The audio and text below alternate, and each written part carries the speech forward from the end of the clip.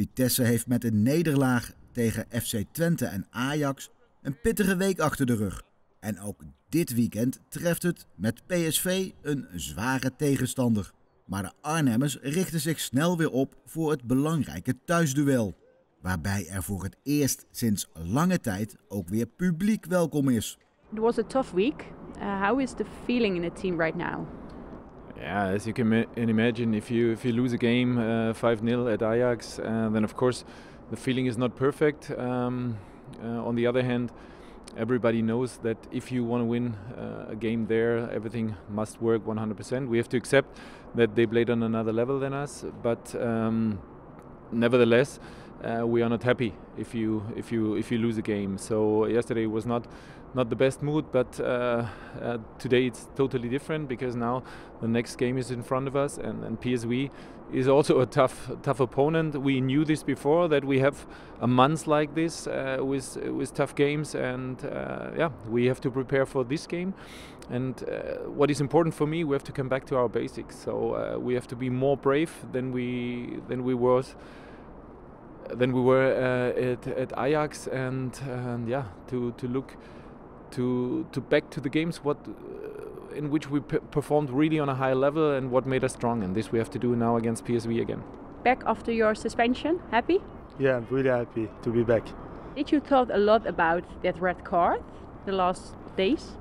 No, just I felt bad that I could not help the team, but now I'm really happy to be back and to help the team for Saturday against PSV. The last two matches you had to watch from the stand. How was it to watch those matches? To be honest, it was really bad that I was not on the pitch because I always want to play or help the team, but to stand outside the pitch was really not nice for me. Tomorrow, Jacob Rasmussen and Loïs Openda will be back. How important are these players for the team? Yeah, both are really important players, of course. Starting with Loïs. Loïs is a striker. At the end, if you look at the goals, the striker who scored the most goals with his speed. He's always dangerous for every opponent. So it's really good to have him back. And Jacob is a player with his attitude, with his kind of mentality on the pitch, always helps the team. So it's always good to have them back. In general, it's perfect that we have everybody back. So the only one is Enzo Cornelisse, who is still sick, who will be out, and the rest is available. This gives us, of course, a better feeling. You are back at the match against PSV. Last year, you scored against PSV at home. Do you remember? Yeah, I remember the 2-1. It was a really nice game from us, and I hope to do the same tomorrow. What do you expect from them? Strong defense, strong attack, strong midfield. So we have to take care about everything, but also to play our system, our football, and I'm sure that we can do something good against PSV.